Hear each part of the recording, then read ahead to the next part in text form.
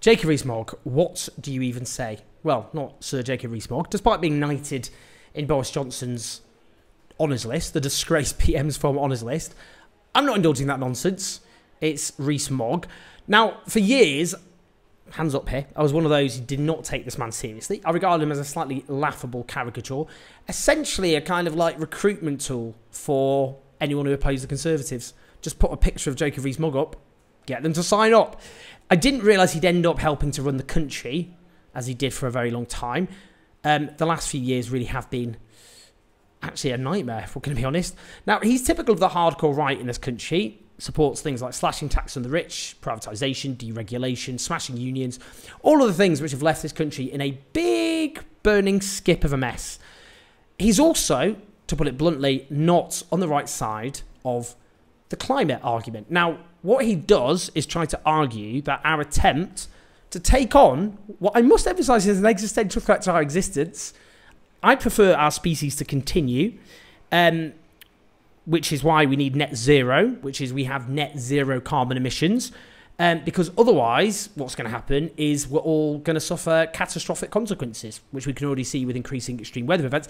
But in any case, he argues that our attempt to have net zero is what is making people's bills so expensive. Let's just hear what he says and take his nonsense to pieces. A YouGov poll commissioned by The Sun has revealed that the British people's #1 priority is tackling inflation and reducing bills. Cheap energy is the key for lower inflation and economic growth. And the hasty shift to renewable energy has meant higher bills for and generally more expense to the public. Our energy bills, Britain's energy bills, are among the highest in the world. As much as 41% of British energy comes from renewable sources. France has been protected from this, where 2/3 of its energy comes from nuclear fuel, which is cheaper and more regular. Nuclear energy is obviously available when the wind doesn't blow and the sun doesn't shine, and we get it from the French when we're in that position via cables across the Channel. But even our green comrades in the EU aren't going as far as we are in the net zero obsession. Britain's energy bills are among the highest in the world. In fact, we're in 3rd place in energy costs behind Germany and Denmark, who I should mention have not left the European Union, not yet at any rate. And what do all 3 of these countries have in common? We are all heavily reliant on unreliable renewable energy. As much as 41% of British energy comes from renewable sources. In Germany, as much as 46%. In Denmark, it's as much as 67%. And even with all the renewable energy investment, all 3 countries have not been shielded by the rocketing energy prices from the war in Ukraine. And of course, part of the reason for the rocketing prices has been that there's been a reluctance to invest in new fossil fuel sources. Okay, so firstly, look, price rises are overwhelmingly driven by exposure to the rising price of gas. Now, by 2021, renewables in this country were responsible for 29% of our electricity generation. That's the equivalent of £6.1 billion worth of gas, which otherwise we would have to be importing. Now, according to Carbon Brief, who are the experts here, they do the detailed analysis, they know what they're talking about, unlike Jacob Rees-Mogg. But according to them, around 90% plus of increase in bills in a 1-year period was rising price of gas, which more than tripled. That's why your energy bills obviously suffered the massive increases that they did. Now, there are actually so-called, we're going to use some terms here, but I think we can get through it, contracts for difference. That's where you have a low-carbon electricity generator and a low-carbon contracts company, and they make an agreement which reduces bills by a modest amount. But by 2027, as more of those projects come online, it's set to save each household nearly £100 a year. Now, with renewables, we're talking about them being 4 times cheaper plus than gas. Depends on the time you're at, but they're much cheaper than gas. Now, we've got these green levies. This is what they go on about, but they're a tiny percentage of bills, around 8%.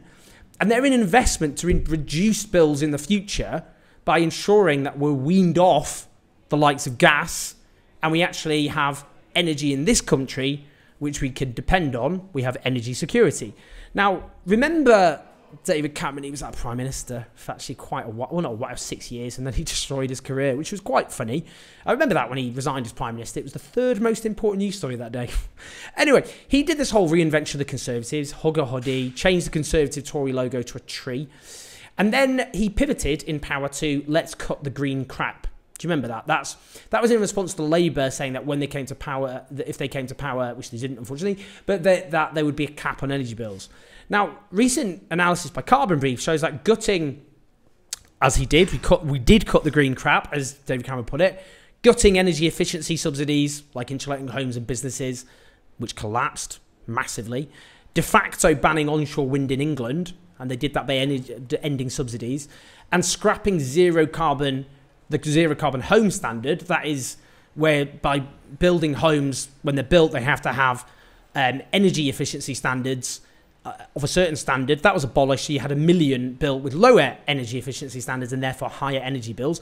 So that left energy bills nearly £2.5 billion higher than if those climate policies, the green crap, were not scrapped. And there's also as well the cost of energy suppliers going out of business. There are other costs which are added onto bills, but it wasn't renewable energy which did it. And actually, if we'd invested more and not scrapped those things, then we wouldn't be in that mess. Now, another study by WWF and Scottish Power found that green upgrades can cut energy bills by £1,800 a year, installing green technology and so on in people's homes. Now, the UK does have its own specific problems. Electricity is run here mostly through wholesale markets. So generators have to bid to operate if they like the price. And we have a disproportionate reliance on gas for heating. We've had other things, other problems to deal with. For example, extreme weather. You had Europe's worst drought for 500 years. He goes on about nuclear power that had a massive impact on French nuclear, hobbled hydropower. But what renewable energy does is it protects us from these market shocks. It's not true those green levies are responsible for our high energy prices. Green tech, green energy will bring down our energy bills and give us the security that we desperately need. Now, what's so maddening about this is we had the destruction of industry in this country. Entire communities based around industries which provided often secure, well-paid, unionised jobs. They were stripped away, the hearts of these communities stripped away and never replaced. And this is an opportunity to have a green industrial revolution where you can create well-paid, secure jobs with dignity, which can help prevent a massive, catastrophic emergency which threatens the future existence of our civilization.